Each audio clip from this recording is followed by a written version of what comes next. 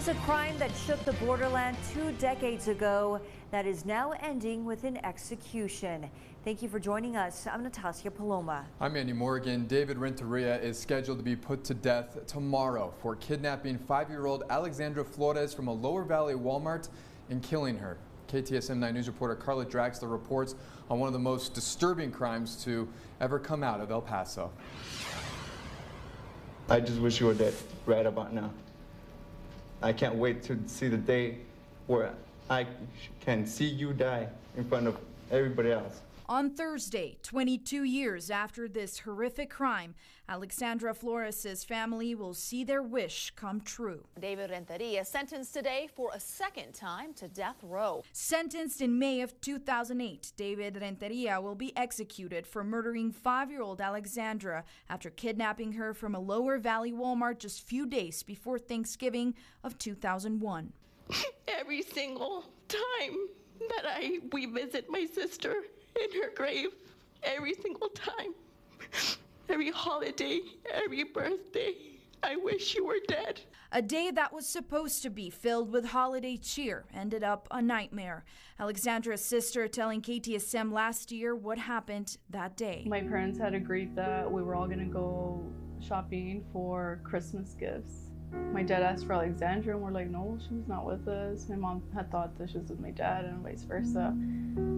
And then that's when we started looking for her everywhere. The next day, Alexandra was found dead near downtown El Paso with a plastic bag over her head.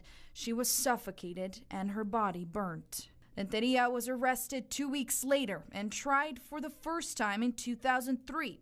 He was sentenced to death but appealed. David Renteria formally sentenced today to death by lethal injection. He was retried again 5 years later and has been waiting for his execution ever since. Current El Paso District Attorney Bill Hicks says appeals keep coming even the day before the execution. It is possible that a court could grant a stay all the way right up until the time tomorrow. Renteria is the 5th El Pasoan to be executed in the past 40 years. Last death row conviction was this year. Facundo Chavez was sentenced for killing El Paso Sheriff's Deputy Peter Herrera, and one more still pending, the state trial of Walmart shooter Patrick Crucius. Justice will be served and we're going to be there with the victim's family. And now decades have passed, but the hole in the hearts of Alexandra's family is still as big as their love for her, even when the hand of justice rests its case. There's no time that can heal, what she went through, what we as a family went through.